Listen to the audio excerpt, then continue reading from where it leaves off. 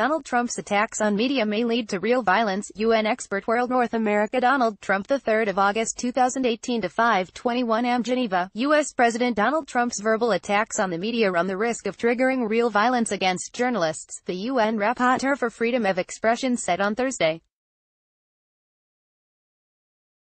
In a joint statement with Edison Lanza, who holds the same post at the Inter-American Commission on Human Rights, David Kaye said Trump's tirades against the media violated the basic norms of press freedom. Loading playing in 5. These attacks run counter to the country's obligations to respect press freedom and international human rights law, they said. We are especially concerned that these attacks increase the risk of journalists being targeted with violence. Trump frequently brands stories and outlets he dislikes as fake news. Last week CNN said one of its White House correspondents was excluded from a Trump event, prompting a complaint from the White House Correspondents Association.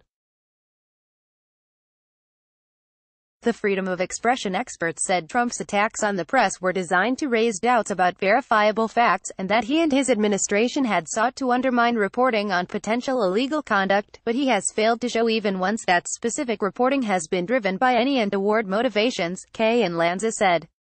They also urged the administration to stop suing journalists to discover their sources and to stop using the Espionage Act to pursue whistleblowers. There have been at least 2 prosecutions of people leaking to journalists under that law.